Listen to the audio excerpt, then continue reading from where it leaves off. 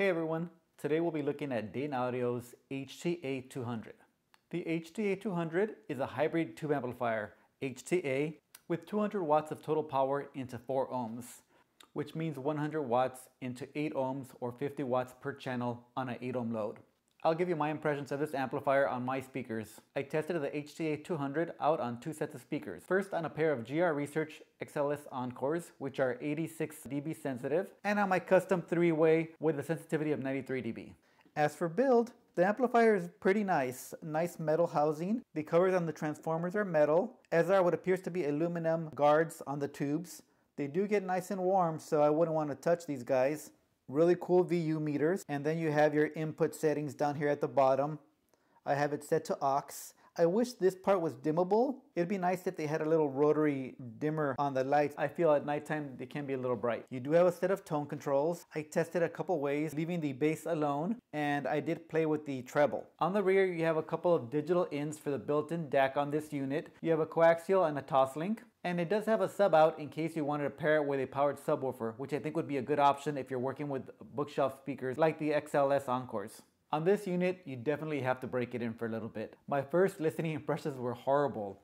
I set the unit up, plugged it in, put some audio through it, and I did not like anything I was hearing. I found the sound to be harsh, not smooth at all, very spiky, and the bass was very uncontrolled. But after about a week of burning and listening, the sound became much sweeter. I do have to say I did enjoy the sound much better pairing the HTA200 and the GR Research XLS Encores. I feel that the highs are a little more controlled when you have the soft dome tweeter as opposed to my main speakers that have the ribbon super tweeter. I feel on the ribbon super tweeter, distortion does peak out. It can't quite control that ribbon. With the soft dome tweeters on the XLS Encores, you just get a much easier to listen to experience. I listened to a few volume levels starting at around 50 decibels up to 75 decibels. I usually don't like to listen to higher than 75 decibels. When the amplifier is cranked up, you definitely have a fun experience. You do have a lot of that tubiness that comes out, the holographic image. The HTA200 does have a tube preamp, but the output is through a Class AB power amp. And I don't know if it's the tube preamp that's causing the issue with the bass or the power amp itself, but I can't say the bass isn't my favorite part of this amplifier. I wouldn't call it sloppy, but I will say it is uncontrolled. I did a direct AB comparison, and I compared it to one of my 2 Iota VX mono blocks. In my system, I usually run a pair of Iota VX PA3s in mono mode. In this case, to compare watts to watts, I disconnected one of the mono blocks and switched the PA3 into stereo mode. That pumping out 50 watts per channel in 8 ohms, same as the HTA200. My preference definitely was to the Iota VX. I found that the bass was much more accurate and controlled. It just stopped when you wanted to stop and went when you wanted to go. You did have a little sharper kick to it. With the HTA200, you got a little extra reverb and you didn't get quite all the texture of the bass, and it did make the room load up a little more. Maybe a little better for movies, but for music, I definitely enjoyed the sound of the Iota VX, which is also a Class AB amplifier. Although the value of the HTA200 can be understated, this unit, preamp, DAC, and power amp coming in at around $350 versus one Iota VX coming in at around $500, where you still have to add your own DAC and preamp. I tested the internal DAC by running a digital signal from my streamer, the Cambridge Audio 851N, compared to just pushing the analog signal from my DAC over to the amplifier. The DAC in the Cambridge was far superior, much smoother, and more analog-like.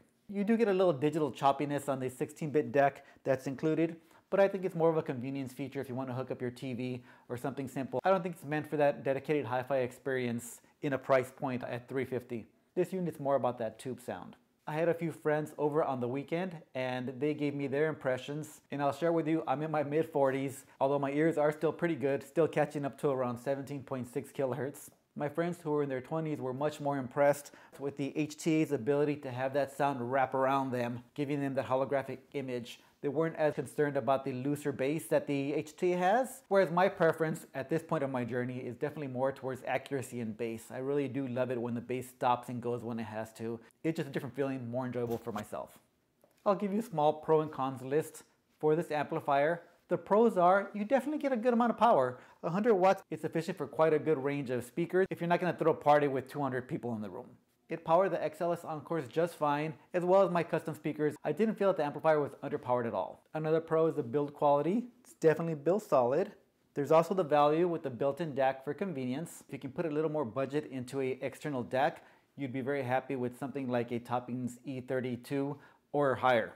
The next pro is the aesthetic. Subjectively very attractive in a kind of a retro style. I love the little VU meters that do increase as the power increases. And that sub out. That sub out is incredibly useful. If you're using a couple of bookshelf speakers that go down to maybe about 60 Hertz, you can add on a little powered sub and have a full range system. As for the cons, again, the bass control really isn't there for me. I'd like a little better controlled bass. I found that it didn't do great with a ribbon tweeter. I felt it to be a little harsh on the upper frequencies. Not an issue with soft dome tweeters. And then there's noise. With the IOTA VX, even when I had both units in mono, I get literally zero noise coming out of these speakers. And I'm talking about planar magnetic and a ribbon super tweeter. When I had the Dayton Audio plugged in the daytime with regular ambiance around the house, you really can't pick it up. But as soon as it gets dark and people go in their homes and you have the quietness outside, you can definitely hear the static in the speakers. Something that I do not have with the IOTA VXs. And transformer hum. Sitting here about 3 feet away from the transformers, I can hear that hum. When I'm at my seating position on my couch around 8 feet, I won't hear it in the daytime, but I can still hear it at night. It's very subtle, but it is there. And I don't know if it's just this particular unit that has that transformer hum, but if you decide to give this amplifier a try, please comment down below and let me know if it's something you experience. And then there's a final con, which would be the remote control. The remote control has to be the cheapest remote I've seen in quite a while. I definitely would pay extra for a nicer control. Very plasticky feeling. I don't think it'll last 6 months. I purchased this unit strictly out of curiosity, but I will say it'll be going back. And it isn't the noise that I'm disappointed with. I don't mind the noise. I can go beyond that, but it's just the lack of the bass control that doesn't work for me. I would definitely still recommend this amplifier for somebody who has a pair of bookshelf speakers and wants that tube sound and likes the aesthetic of this amp. All in all, it's a nice unit. The things that I would like to see would be, it'd be nice if Dayton Audio would consider making this unit fully analog and pull out the DAC and just keep the preamp and the power amp and have a second chassis the same size that you can stack, something like the shit stacks, and have a digital box at the bottom with a DAC and a streamer. I think that would give you a little more flexibility if somebody's trying to grow with this amplifier. I hope this has been helpful. If you have any questions, please leave them in the comments and I'll get back to you. And I'll see you on the next one.